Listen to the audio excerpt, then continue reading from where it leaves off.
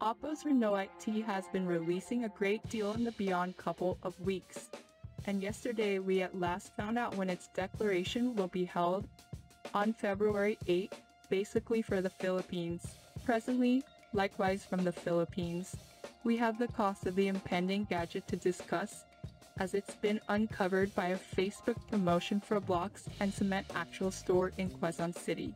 As per the posting, which demonstrates various Reno8 T boxes fit to be offered to clients, the telephone will be estimated at PHP 18,999, which presently compares to $348 and your $320 individually. Because of the absence of noticeable 5G marking on the crate, we accept this as the 4G just model.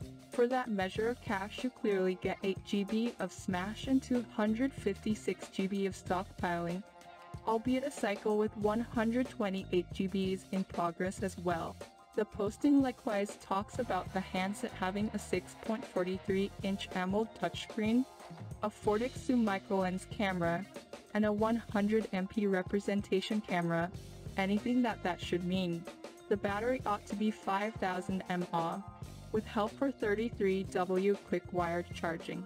Two varieties will be accessible, dark and orange, the last option with the false cowhide look.